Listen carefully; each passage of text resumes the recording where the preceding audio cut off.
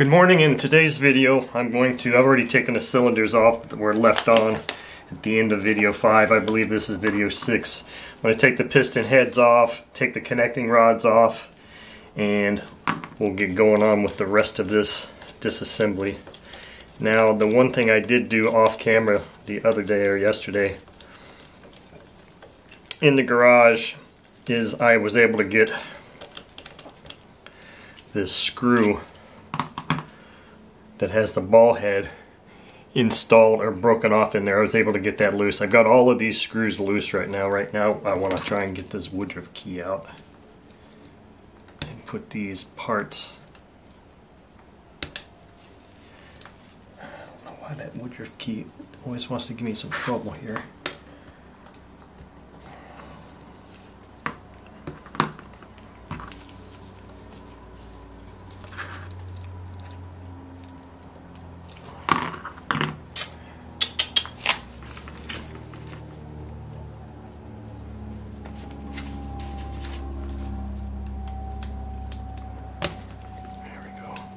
Now I need to get my little container that has all the single parts.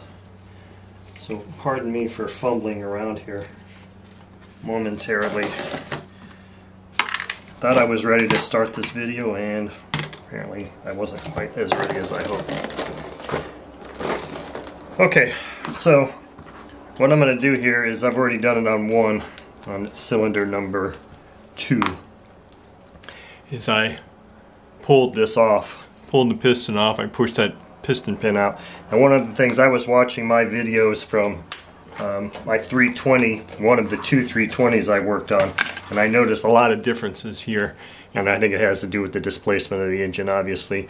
This the 320 piston was hollowed out, had a lot of holes in it, and you could basically see through it. It was very light. I think it was bigger bore, obviously, because these are 120 size heads and the 320 is 160s, I believe.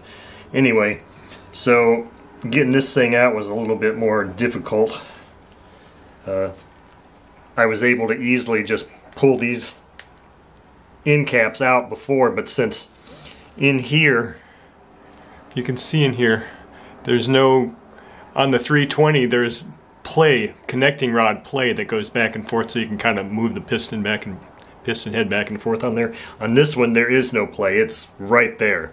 So I couldn't get my fingernail or anything in there to pull up on one of those Teflon pads to help pull that out first. So what I end up having to do is heat this thing up a little bit with the heat gun and just kind of tap it out, which is what I'm going to do here again. I was trying to pull those little Teflon things out with this pick, and it just wasn't working.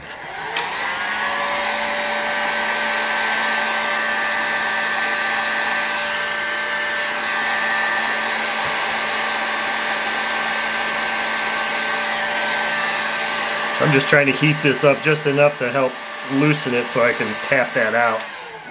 Let's see if that's enough. I've just kind of got a flat bit here.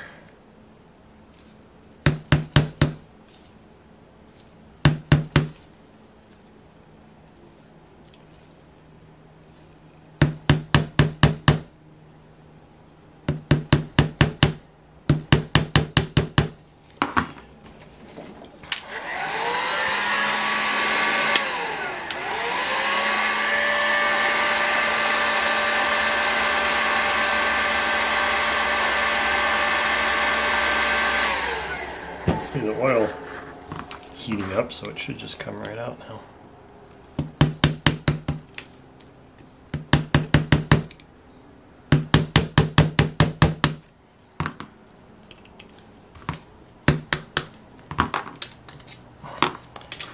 Yeah, I've got a little warm there, so that's number 4. Okay, now we'll do 3. Yeah, I got a little warm.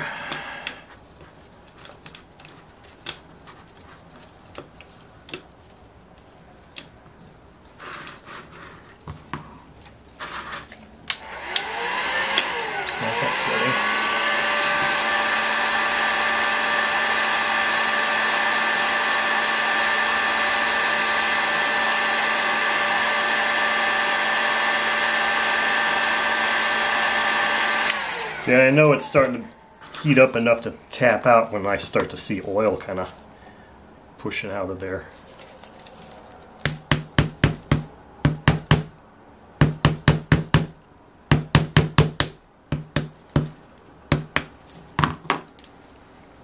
That one's out. So number 3 is out and quite warm.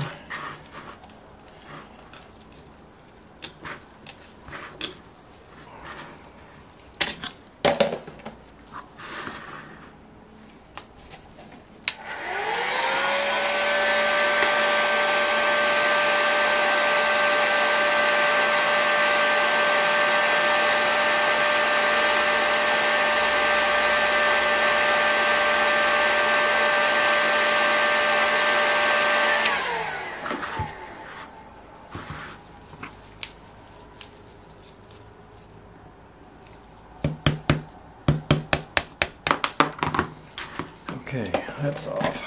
So pistons and pins are out. Next order of business is, I don't need that. I need to get my ground driver, and we're going to take connecting rods off here. And again, I was reviewing my old video from, I don't know if that's the right one, I think that is 1.5 millimeter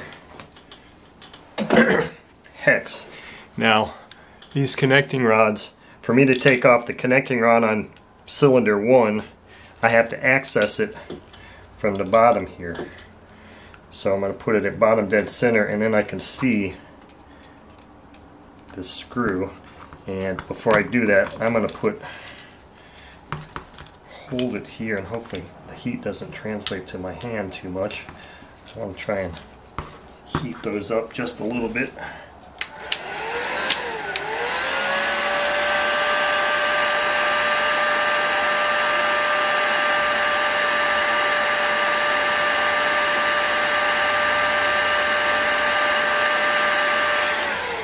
Now there is an orientation with these connecting rods and their lower halves. What I've already noticed is that the OS that's embossed on there faces the front of the engine.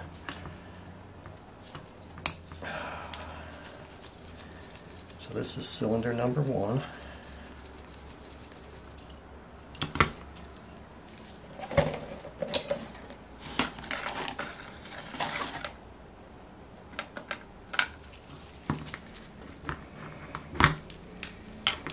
Where did you go? There you are. And you got to sit here and kind of finagle around and find these, rotate it around so you can find these screw heads.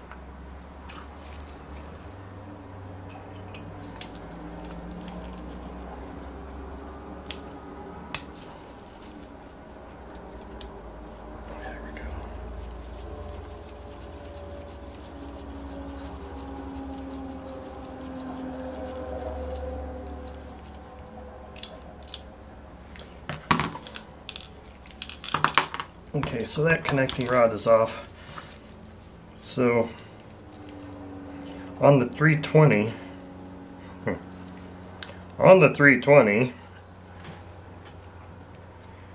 they had little dots that denote the proper sides. On this one, they do not. So what I'm going to do here is, I believe I've got these oriented properly just because of some staining I see on there. I am going to run this screw back in here and keep this orientation, because it doesn't look like they have those little dots like they had on the 320. The 320 had a little punch mark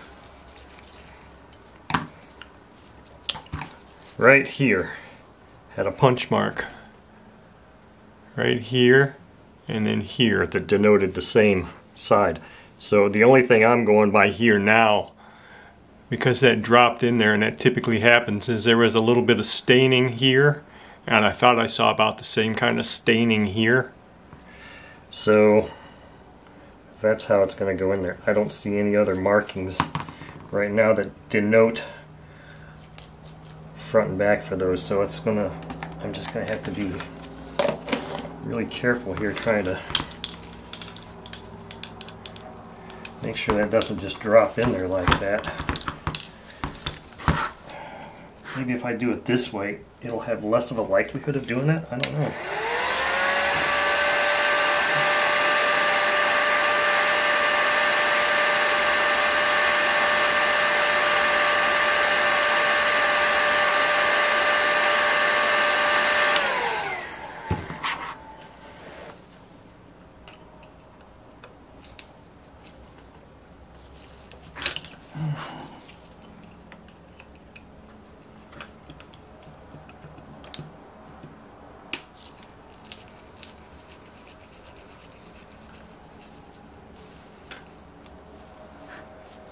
It's really kind of weird to try to keep this crankshaft from doing what it's doing. Oh, there's one screw out.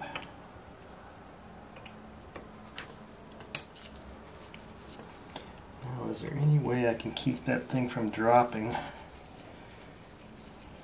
and rotating on me? Pull it out like that. And maybe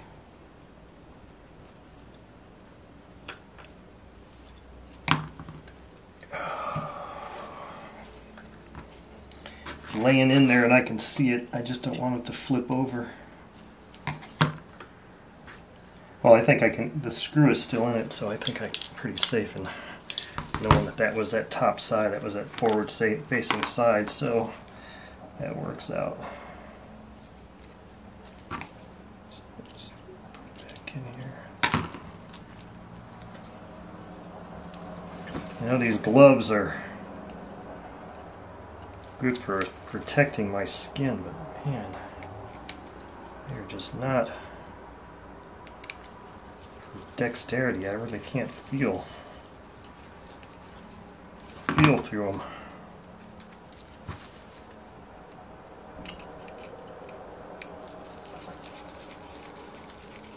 Okay, so that was cylinder number 2.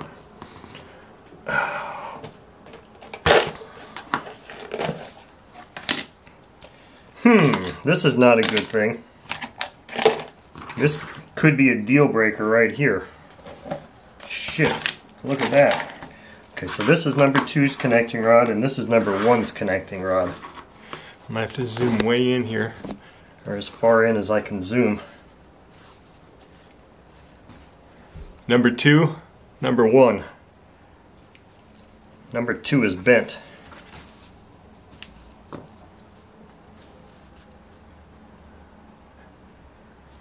So that connecting rod is bent. So, unfortunately, unless I can find a replacement connecting rod for a 240, unless they're the same, if they're the same connecting rod as a 320, then there's a chance.